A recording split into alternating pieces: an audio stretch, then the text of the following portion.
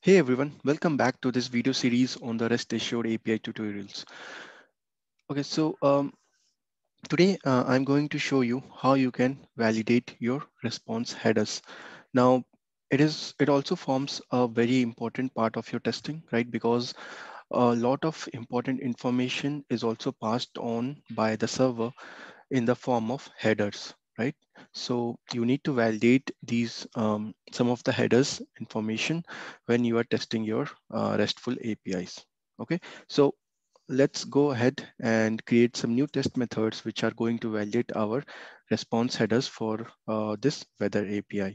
Okay, so before that, let's see how we can actually view all the headers, right, which are present in our uh, REST APIs. So for that, you can use the log method from the REST assured.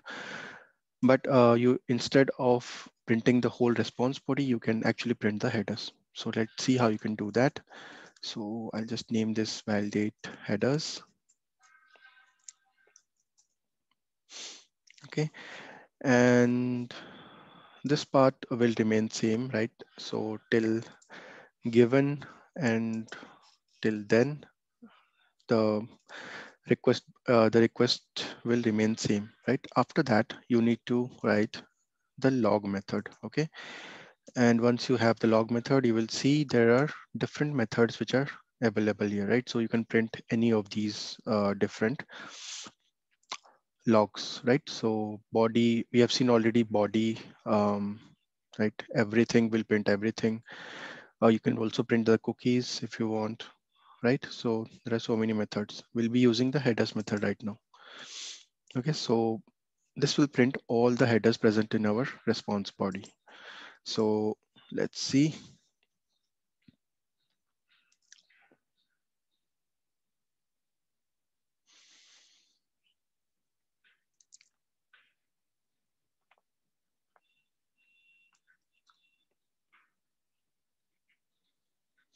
Okay, so these are the headers which are present in our response, API response.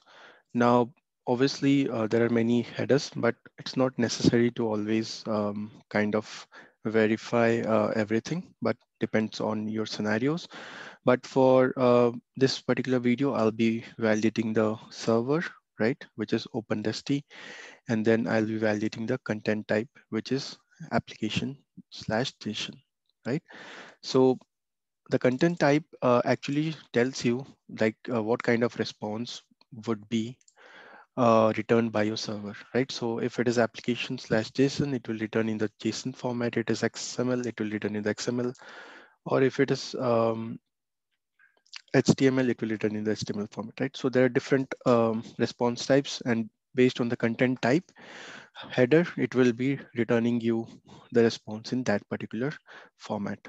Okay, so it's kind of important to verify the content type, whether it is application/JSON, which is expected, and then you can also verify something like server, right? So I'll just copy this, right? Because we'll be using this in our next test. Okay, so let's write our next test. Here I will be verifying validate um, so I will say server header, right? So let's first verify the server header.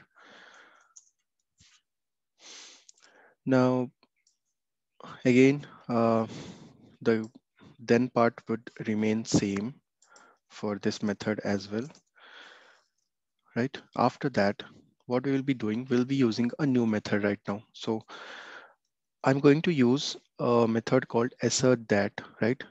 It's part of the REST Assured API, right? And it provides us some methods through which you can validate a few things on your REST API. Okay, so what are these? We can obviously will be using the header validation here, but you can also, as you can see, you can also verify the status code, status line, right? And there are a few other methods available in this. You can also log asserted. Okay, So I'll be using the header method here. We need to pass the expected and actual strings here, right? So uh, our first header kind of node is server, and then the value is, let me just take it, open this day, right? Yeah. Now it's not necessary to pick these values from the response logs, right? Because these you'll be getting in your requirements basically. In real time, you will be already knowing these values that server should be this. So you will be validating here. But since I'm using an kind of example for this particular video, so that's why I'm picking this from the logs. Okay. So this will kind of verify your header for the server value. Okay, it's pretty simple. Just use the assert that method, and then you can bring the header where you'll be passing the expected and the actual value. Or sorry, not expected and actual, but actually the node, which is server, and then the value, which should be OpenRest, right? And then we will create another method, right? We'll validating the content type. So content type header. Here, again, the same way we need to do. Instead of the server, we'll be passing another node, which is, just a minute. I just need to copy this, right? Yeah. So instead of server, we'll be passing here content type, right? So this is content type, and then we need to pass on the whole value here, because this assert method will directly do a straightforward comparison, right? Now there are other ways of comparison as well, right? You can form your own assert methods. You can get all the headers and then extract um, extract particular headers from your response body and then validate it based on your own assertions. But that would include a lot of code, right? So this is a easy way of doing it directly using the methods provided by the RestAssured. Okay, so this is going to verify our content type, and this is going to verify our server, right? So let's execute both these methods, and we will see if it is validating or not, right?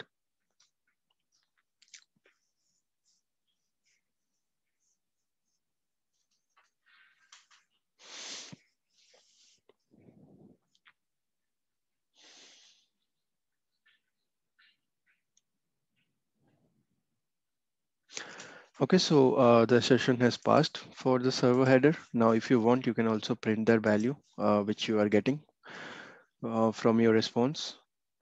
But we have already seen that in the logs, right? So if you want, you can still print it while before you're validating your response headers. Okay. So this for the content type header, and it is going to validate it with the value which we have provided. So that's also passed, right?